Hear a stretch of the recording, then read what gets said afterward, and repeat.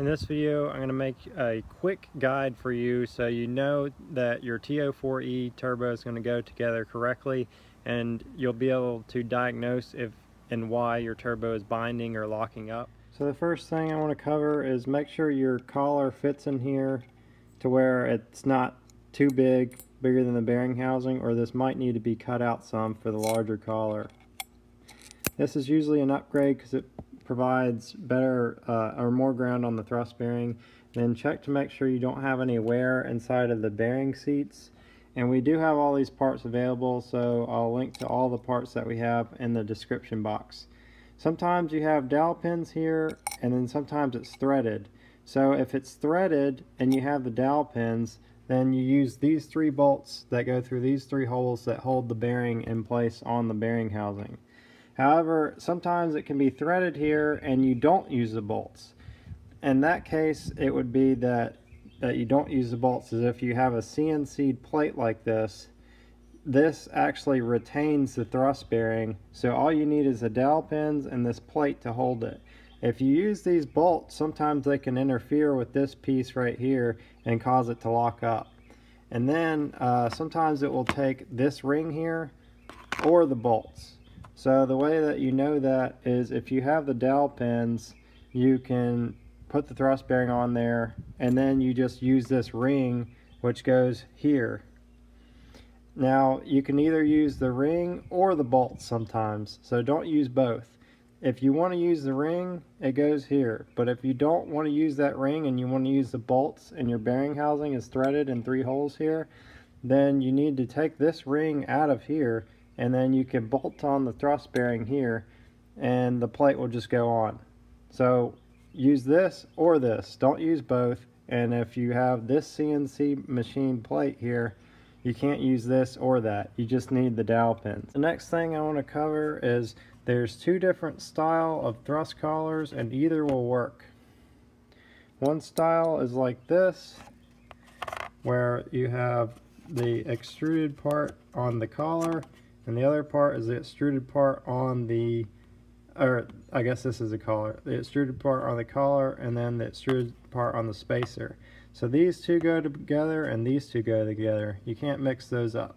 Make sure you check your gap here in your with your piston ring seal to make sure there's very minimal gap.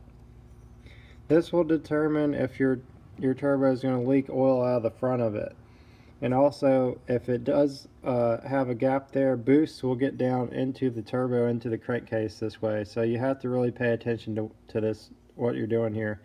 And another thing is, this one's actually bad, even though that thing compresses. So sometimes you could actually put it together even though it has a little bit of wear there, and as long as it compresses and as long as it spins, or as long as this collar and the seal goes on and it goes in and it spins and the seal is compressed, it will work. But if it doesn't spin and it starts locking up and stuff, or if it doesn't spin, it will cause it to lock up once you put it together. Another thing to look for is you have a 2mm superback and a 5mm superback. Both of these are actually 5, but there is a difference here. That one's for a big shaft, and this one's for a standard TO4E shaft. The way that you know the difference in those is you take the compressor nut that holds the compressor wheel, it's right there, and you put a socket on it and you find out what size socket fits on there. If a 3/8 fits on it, or a 10mm, then it's a standard TO4E shaft, which is like 6.3mm or 6.35. If an 11mm or 7/16 socket fits on it, then you have a big shaft turbo and you need the big shaft kit. Check your rear seal gap. You just put the rear seal in there and make sure that the gap is very minimal there. If you have some wear there and it's not compressing correctly, then it will cause it to leak oil there. Replacement 6262 compressor wheels. So I had somebody that was trying to rebuild his turbo, and this was the exact compressor wheel he was putting on it. I don't know why he was doing that. So these are our replacement compressor wheels for the 6262. It's definitely not as pretty, and it's definitely probably not as performance oriented, as you know, these have the swept blades here and these are just straight blades.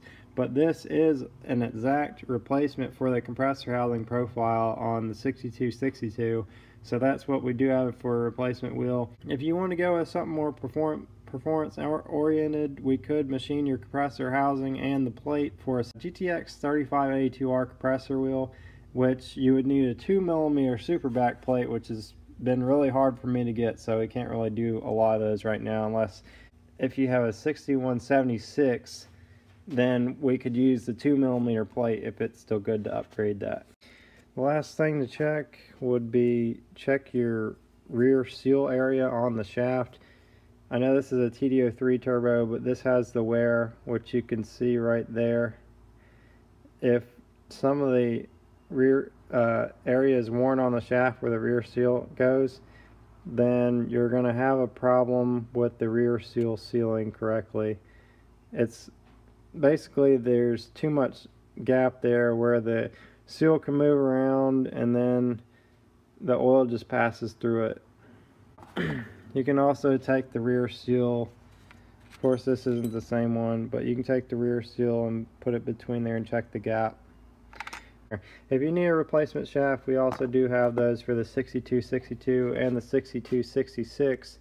And another thing to pay attention to is if you have a ball bearing one, it's a whole different story. But yeah, if you have a ball bearing one and you have the Gen 2, then the journal bearing shafts actually do work for the Gen 2s, at least some of them. It depends if you have the staggered shaft or not. One last variation that they had in the earlier models was that they used a ball bearing turbine shaft and they made journal bearings around it so that it would still fit onto a journal bearing turbo. So this front one is actually smaller on the inside diameter than your normal TO4E bearing, and this bearing right here has a staggered to it that fits over the staggered sleeve. That way you can use a ball bearing shaft on a journal bearing turbo. That was really common with like the 5031E. So this made it so Precision didn't have to buy journal bearing turbine shafts, and they could use a ball bearing one as a journal bearing one. If the turbo is still locking up after you did this checklist, then most likely you bent one of the piston ring seals on the turbine or the compressor side. Hopefully this video was helpful to you. If you thought it was helpful, or if you thought I missed something, then leave a comment below. As for those journal bearings for the ball bearing, to make the ball bearing shaft work, I do have those in stock, so if you need those, you can always contact us at turbolabamerica@gmail.com. For any products that you don't see in the description box, just go ahead and send us an email.